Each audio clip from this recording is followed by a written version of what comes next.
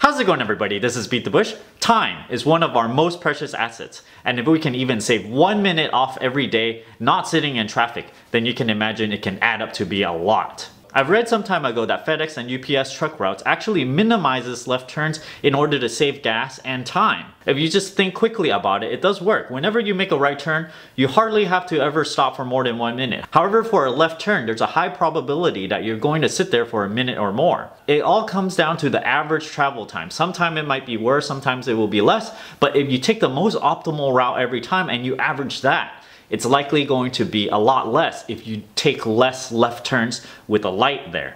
Even non-light left turns takes a while because if you have a lot of traffic passing you on the other end, then you have to wait for them to pass before you can make a left turn. So if you're planning your commute to and from work, try to avoid left turns. You're gonna end up driving in like a circle. For me on my commute, I actually take 0 left turns on the way to work and I only have 1 left turn only because it's required. So if you make more right turns, you can actually save time and save more gas. But sometimes you might even want to save time in trade of spending a little bit more gas. For that, we need to see how far your car can go using the same gas that you use to idle for 1 minute. Let's say your car gets about 30 miles per gallon and you're driving at 60 miles per hour. So in 1 hour, it's gonna use 2 gallons of gasoline and your engine is running at 3,000 RPM. I know the load is going to be a little different, but we're going to do a really rough estimate right here that it's going to consume about 2 gallons per hour. Now if we extrapolate this to an idling RPM of 750,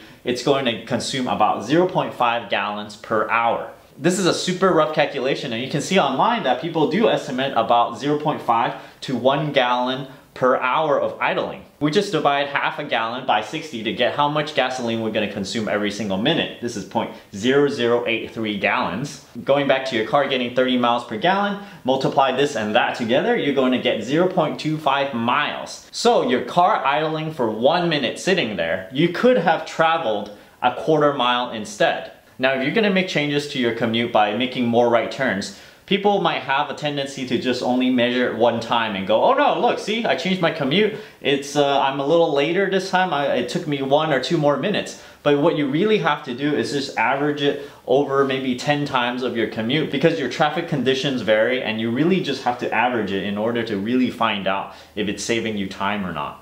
As an example, here's the freeway and here's your destination. If you get off the freeway over here, you're going to have to end up taking a left turn over here. However, if you get off one exit early over here, you can do this roundabout over here. You're not making any left turns. And over here, you're actually making a right turn. So that's a lot faster to get to your destination. Leaving your destination, should you go back where you came from? Because if you do that, you're going to make a left turn over here in this square mark. This location on average is going to take you a little bit more time because you have to wait for the light to turn, if that is a left turn light. If the difference between going this way and backtracking and then going back is less than maybe half a mile or so, it may be worth your while to go a little further just to save time. If you backtrack, you can make a right turn over here, and when you enter the freeway, if there's an on-ramp right on the right side, then there's no waiting involved anywhere. So you just get right on the freeway and off you go. So sometimes the freeway entrance ramps are a little different for each one. So it really depends on what your actual commute is and where you're driving. So how much time does saving 1 minute each way of your commute really save you over a lifetime? For the average life expectancy of a person in the United States, it's about 78.7 years right now currently. Now if you put the years into the exact number of minutes that we're given, we are all given about 41 million minutes, and this is it. We don't have any more than this. This is a limited resource. So when you watch these minutes count down, it's never gonna come back. You only have a limited amount of time. That's why I say it's a very, very valuable resource. Most of us are gonna end up working most of our time all the way up to 65.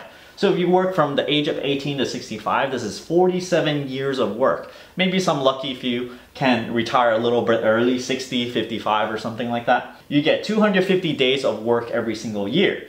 Now you have to go to work and then come back. So then this is 2 times a day. You multiply all this out, it's 23,000 minutes. And if you convert this to number of hours, it's 391 hours.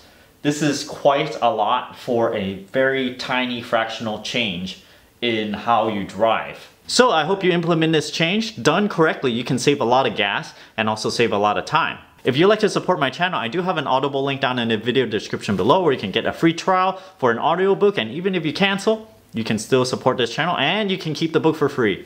If you want to support my channel directly, you can go through Patreon right here. Don't forget to give me a like on this video, comment down below. Let me know if you already do a lot of right turns. And don't forget to subscribe over here. Thanks for watching.